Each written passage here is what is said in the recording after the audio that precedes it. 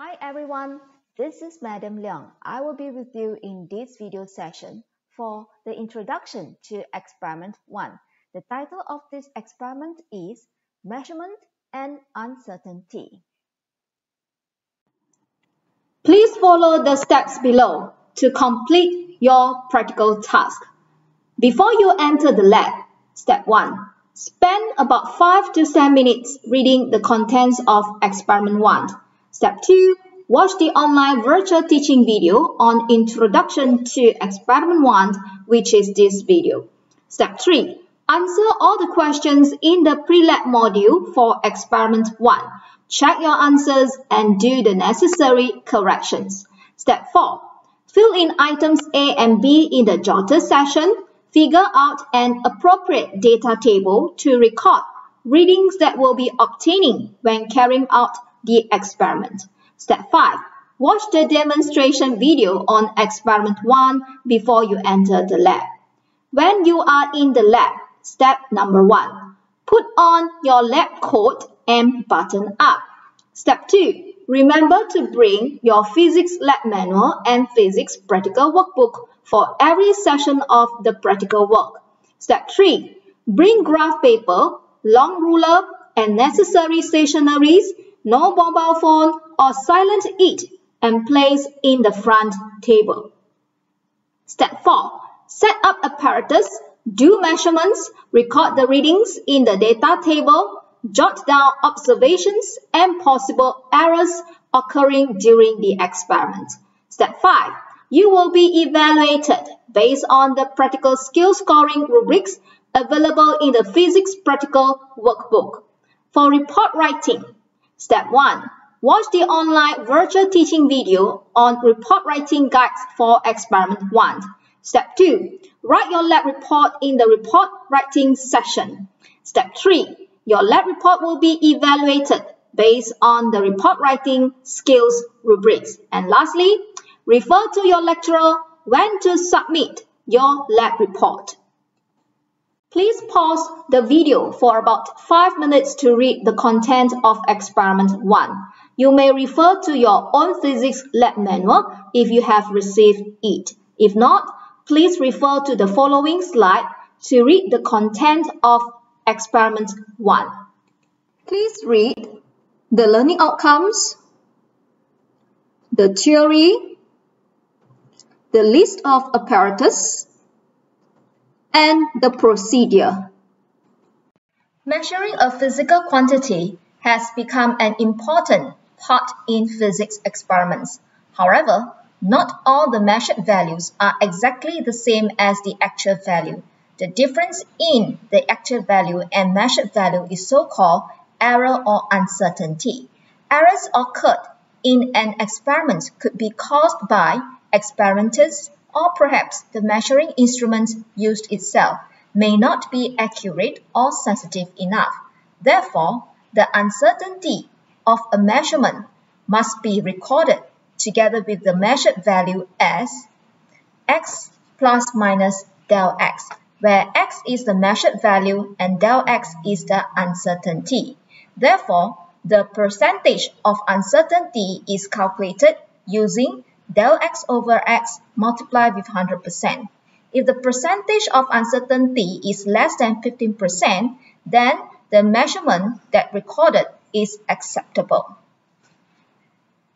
The tennis ball has a diameter of 6.4 plus minus 0.1 cm. So, what does it really mean? This means that the actual value lies somewhere in between 6.3 cm and 6.5 cm. What is causing the uncertainty in a measurement? Basically, there are two types of experimental errors: systematic error and random error. Systematic errors consistently influence a set of measurements in a particular direction. All the readings are higher than the actual value with positive error, or all the readings are lower than the actual value of negative errors. Whereas the random errors occur when the readings have slightly higher or slightly lower than the actual value, which means the readings contains of either positive error or negative error or same as the actual values. You can reduce the systematic error by taking the precautions and using different instruments, whereas you can reduce the random error by repeating the measurement and calculating the average. It is not easy to spot right away the systematic error, but it may become evident when a linear graph that should cross the origin has a relevant y-intercept. It is easy to spot random error when collecting data by the variance of the readings. What are the causes of the systematic error? For example, an observer consistently making the same mistake, an instrument with zero error, or apparatus calibrated incorrectly. The causes for random error are wrong positioning of the eyes when reading a scale from different angles, the scale of an instrument is wrongly read or recorded, or change in temperature or wind while doing the experiment. 1.1. The uncertainty of a single reading or measurement depends on the type of measuring instrument that is used. The uncertainty of each measurement can be categorized as below. A. If the reading is taken from a single point or at the end of the scale, the uncertainty is calculated using this formula, which is half of the smallest division from the scale. B.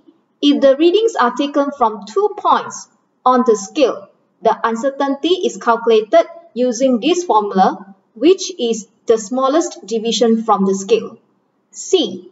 If the apparatus uses a vernier scale, the uncertainty is the smallest unit from the vernier scale.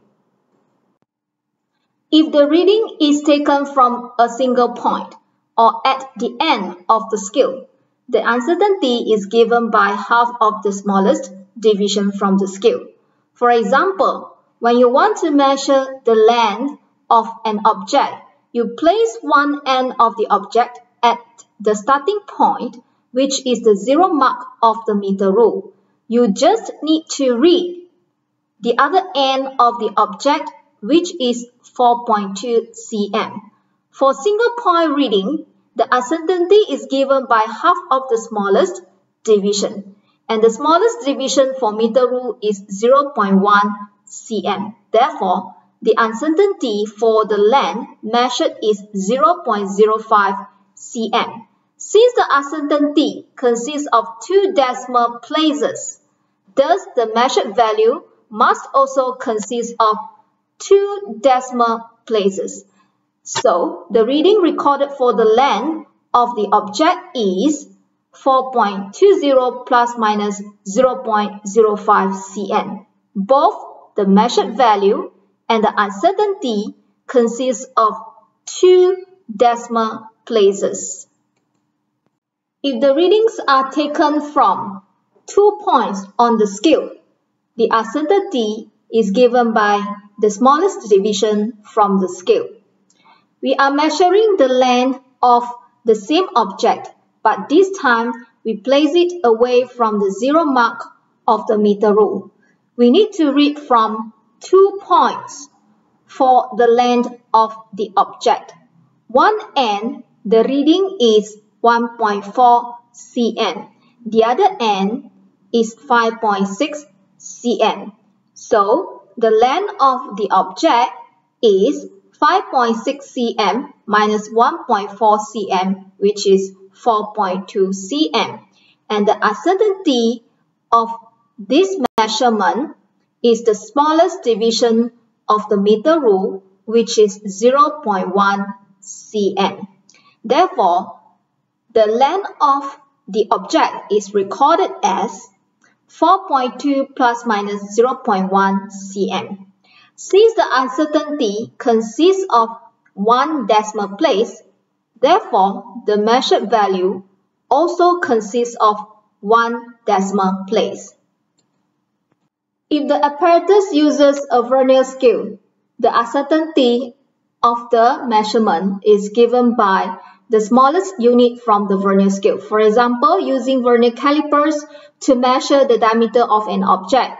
Even though the main scale is in cm, you may record the reading of the main scale in mm, as the uncertainty of the vernier scale is plus minus 0.02 mm, means that each division of the vernier scale is 0.02 mm.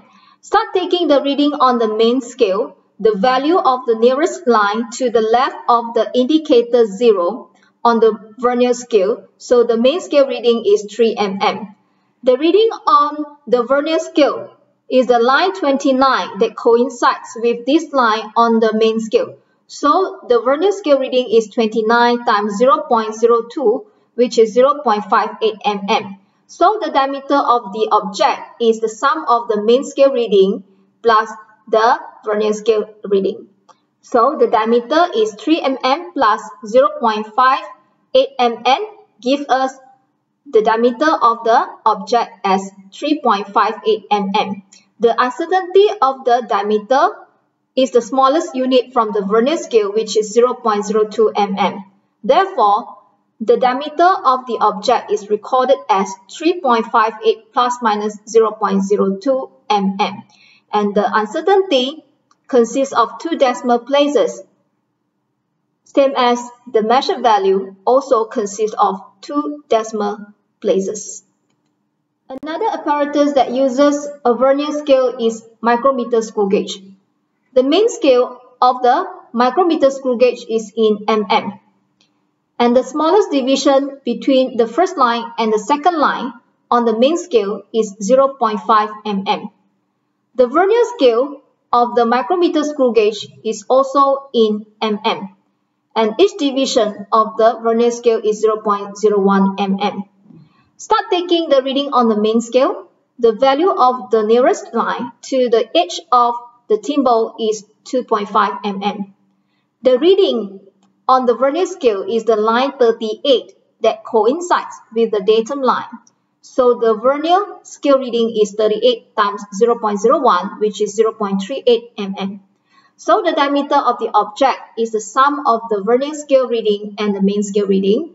So we take 2.50 plus 0.38, which is 2.88 mm. The uncertainty of the diameter is the smallest unit from the vernier scale, which is 0.01 mm. Therefore, the diameter of the object is recorded as 2.88 plus minus 0.01 mm. Since the uncertainty consists of 2 decimal places, so the measured value must be also consisted of 2 decimal places. 1.2. Random error can be reduced by repeating the measurement. For a set of n repeated measurements of x, the best value is the average value given by this formula.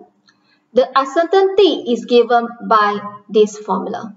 The result should be written as x plus minus del x, where x is the average value of the measurements and del x is the uncertainty of the measurement. The percentage of uncertainty is del x over x multiplied with 100%. For example, using the micrometer screw gauge to measure the diameter of an object.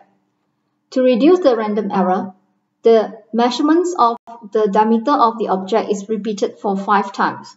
Then we calculate the average value of the diameter, which is 2.88 mm. The uncertainty of the diameter is the summation of the modulus of the average value minus each of the measured value. So when we sum them up, it is 0.016 and we round it up to 0.02 mm because the readings are measured to the second decimal place of a millimeter.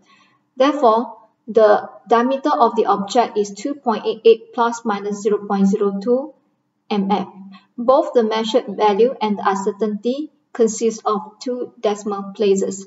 The percentage of uncertainty is calculated by using this formula, 0.02 divided by 2.88 multiplied with 100%, so it is 0.69%. The second column shows the calculation of the average diameter for object 2, and the third column shows the calculation of average diameter for object 3. The uncertainty of the diameter for object 2 is 0.004. When rounded up to 2 decimal places, it gives 0.00 mm. And the del D for the third object is 0 mm. The del D obtained above is either rounded off becomes 0 or exactly equals to 0. Will the final result be stated as 2.88 plus minus 0.00 mm? For this case, the uncertainty cannot be 0. It should be at least the uncertainty of the instrument used. For this example, we use micrometer screw gauge. Therefore, the uncertainty is 0.01 mm. Thus, the final result will be stated as 2.88 plus minus 0.01 mm.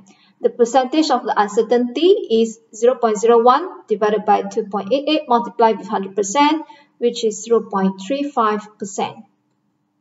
How to use the instruments like meter rule, vernier calipers, and micrometer screw gauge to take measurement.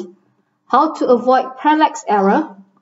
How to check for zero error. Please pause the video and take about 5 to 10 minutes to read the following slides to recall what you had learned in Form 4 Physics Chapter 1. Please read measurement of length and parallax error. Please read the structure of vernier calipers, how to use it, and zero error. Please read the structure of micrometer screw gauge, how to use it, and zero error. Using traveling microscope to measure the internal diameter of the capillary tube. We place the sample of the capillary tube right under the objective lens. Then we place our eye near the eyepiece. Then we adjust the knob so that we can move the objective lens closer or away from the sample to get a clearer image. Then we adjust the screw beside here so that we can move the vernier scale along the rails either to the left or to the right to measure the internal diameter of the capillary tube. This is the picture of a capillary tube, and we are going to measure the internal diameter of the capillary tube, which is very small, and the size of the hole is between 0.8 mm to 1 mm with the samples that we have in our lab. Place the sample right below the objective lens, and then we see through the eyepiece and we can see the crosshair line. And please adjust the capillary tube manually so that the hole is in the middle of the crosshair line. Then we use the screw to adjust the crosshair line to the left to take the reading of the D left, and then we adjust the crosshair line to the right of the hole so that we can measure the reading of the D right. The modulus difference between the D right and the D left, that is the internal diameter of the capillary tube. The uncertainty of the vernier scale for the traveling microscope is plus minus 0.01 mm, and the main scale is with the smallest division of 0.5 mm. If the D left that we measured is 5.94 mm and the D right is 5.01 mm, then the internal diameter of the capillary tube is 5.94 minus 5.01, and the internal diameter is 0.93 mm. So the result for the internal diameter is 0.93 plus minus 0.01 mm. Both the measured value and the uncertainty are having the same number of decimal places, which is 2. And the percentage of uncertainty is 0.01 divided by 0.93 multiplied with 100%, and it is just 1% of uncertainty, which is less than 15%, which means the result of the internal diameter that we measured is acceptable. How to read the measurement using the traveling microscope? The 0 mark on the vernier scale is the indicator to take the reading on the main scale. Then look for the line of the vernier scale that coincides with the main scale in order to take the reading of the vernier scale. The sum of the main scale reading and the vernier scale reading, that is the measurement taken using the traveling microscope. If the 0 mark of the vernier scale is positioned more than 0.5 mm or 0.05 cm deviation of the main scale, read the vernier scale reading from the upper part of the vernier scale. If the 0 mark of the vernier scale is positioned less than 0.5 mm or 0.05 cm deviation of the main scale, read the vernier scale reading from the lower part of the vernier scale.